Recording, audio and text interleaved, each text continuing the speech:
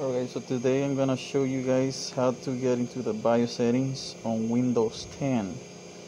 I'm using an HP laptop.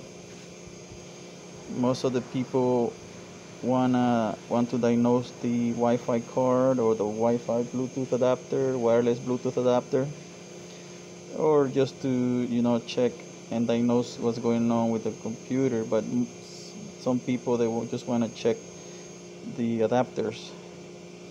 For example, disabling the adapters.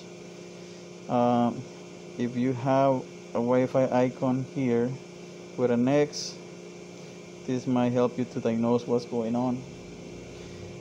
Alright, so before going into Windows BIOS settings on Windows 10, you need to make sure go to settings and go to network and internet, and then go to change adapter options.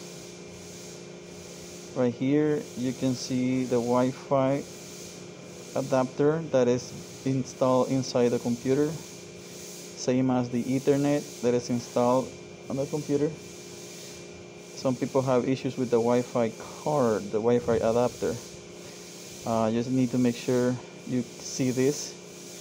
This indicates that the Wi-Fi adapter is indeed installed inside the computer.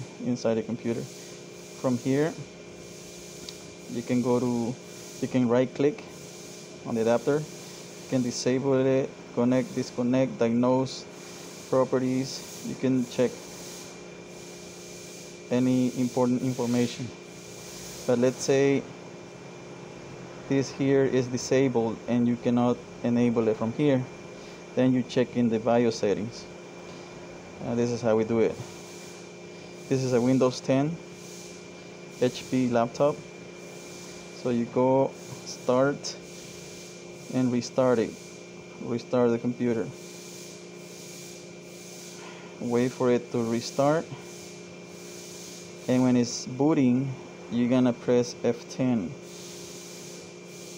many times.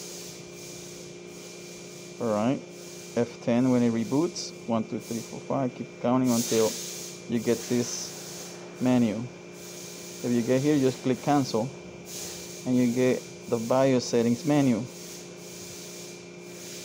Then you need to go here where it says system config, and then you go to built-in device options.